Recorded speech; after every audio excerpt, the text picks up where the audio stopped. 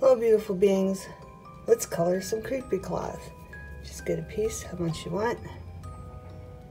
Let it, make sure it's all absorbed and let it sit for a minute. Like so.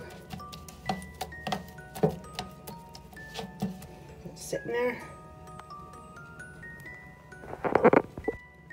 Okay, beautiful beings, I recommend using a plastic container because it won't stain it and it rinses out really easy. Wring it out really good. Shake up your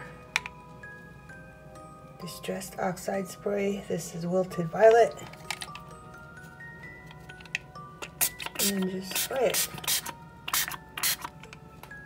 So. And then just swish it around. If you want to put gloves on, you can put gloves on. And then just take it and move it around in there like this. Okay, make sure it gets it all colored. Good. Okay.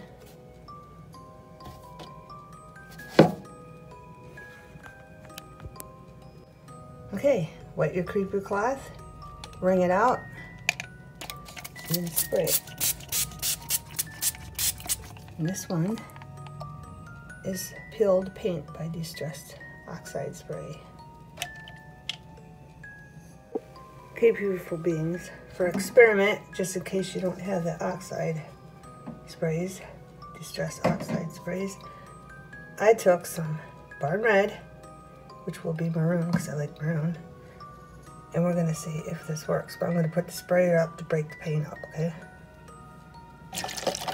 Swish that around. I might got too much water. I don't know. We don't know because, like I said, it's an experiment. It's kind of light. So I'm going to dump a little bit of water out. And I'm going to put some more paint in.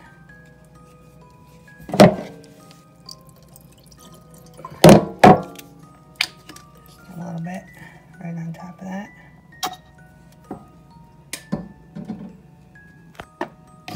I'm going to mix it around. And then get all this paint out of here. Right, now I'm getting stuff all over my hands. Put just a little bit more. Let's see if I can spread that through.